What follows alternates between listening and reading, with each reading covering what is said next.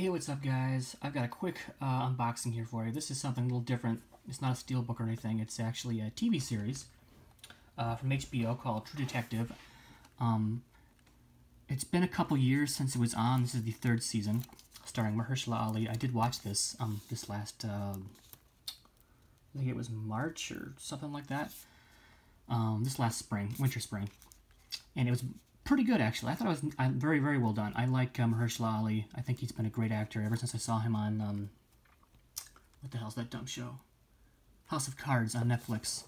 He was a character actor on that show, a supporting actor, and it was the first thing I ever saw him in, and he's been doing a lot of good shit since, but he was very good in this, I thought, as the main character of Wayne Hayes, the detective going through like 3 decades of his memories and stuff, remembering what happened on a certain case, and I thought it was very well done.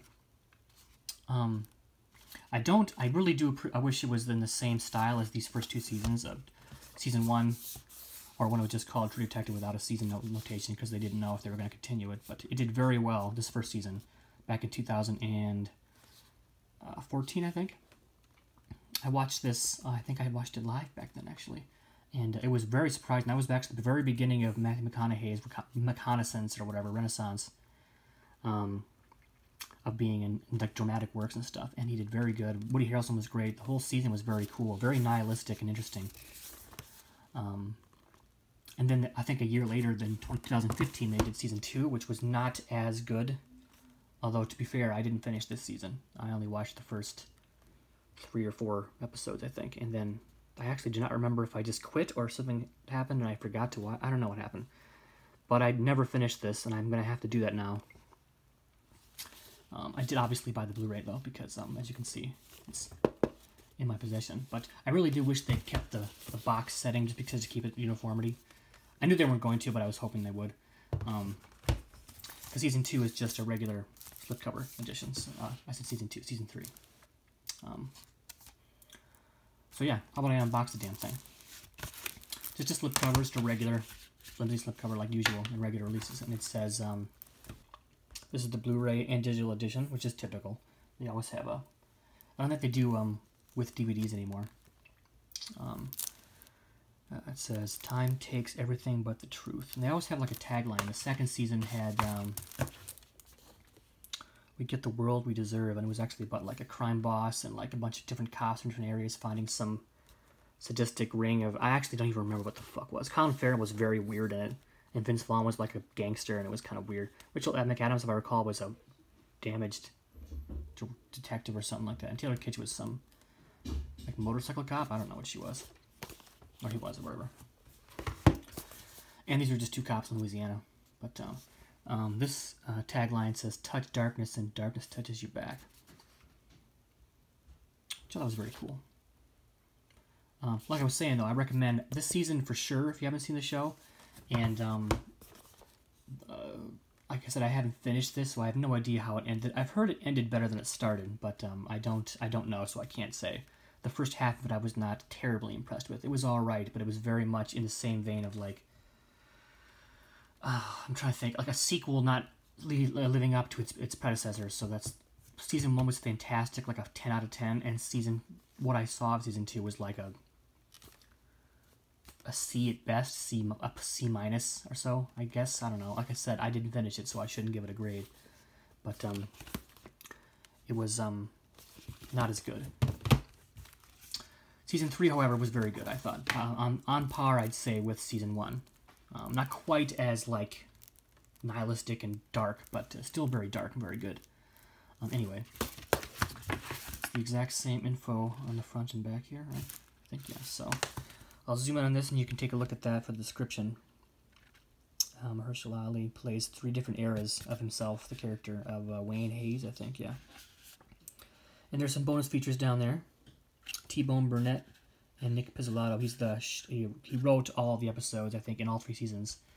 And T-Bone Burnett, I think, is the composer for all 3 seasons. And the music is actually very good in all 3, that I recall. Even season 2, I think, where the music was pretty good. But season 1 for sure, and then season 3, definitely. And then some deleted scenes and stuff. Finale extended cut. I'm gonna check that out. Stephen Dorff is in this, and he was actually very, very good. I haven't seen Stephen Dorff in very much since Blade, I guess, if I'm being honest. But I thought he was very good in this. And Carmen Ejogo was very good as his wife. She was an author as well. Scoop Neri, I believe he's the father of the missing children. And there are other character actors who were very well in it too. And then created by Nick Pizzolatto, who I think is also an author. And you can tell he's got very nuanced writing and stuff. It's actually kind of dented right there. I didn't notice that before, but whatever. Anyway, let's open this up. I'm just blabbering on about the seasons you probably have already seen or don't care about, so.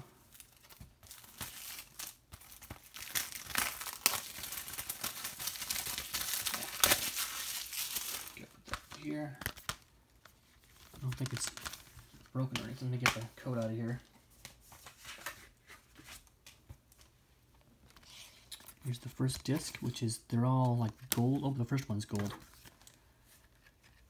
Disc 1, which has episodes 1 through 3, you can see there.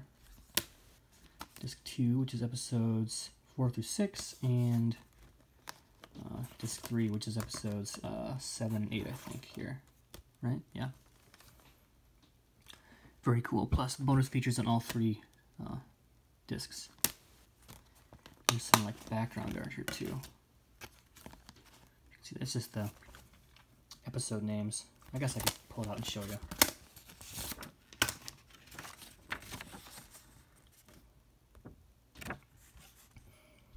The Great War and Modern Memory, Kiss Tomorrow Goodbye, The Big Never, with some bonus features, Design the Decade, a conversation with Nick Pizzolatto and T-Bone Burnett, interlude scene. Disc 2 is The Hour and the Day, If You Have Ghosts and Hunters in the Dark, plus the deleted scenes. And then The Final Country and Now Am Found, plus the extended cut and then some more deleted scenes. And that's a picture of Mahershala looking at some things. Like I said, I really did enjoy this season. I do have to give season 2 a fair shake, I guess, because like I said, I never finished it, but it was definitely, I think the consensus is that it wasn't very good, though like I said, I have heard that it got better.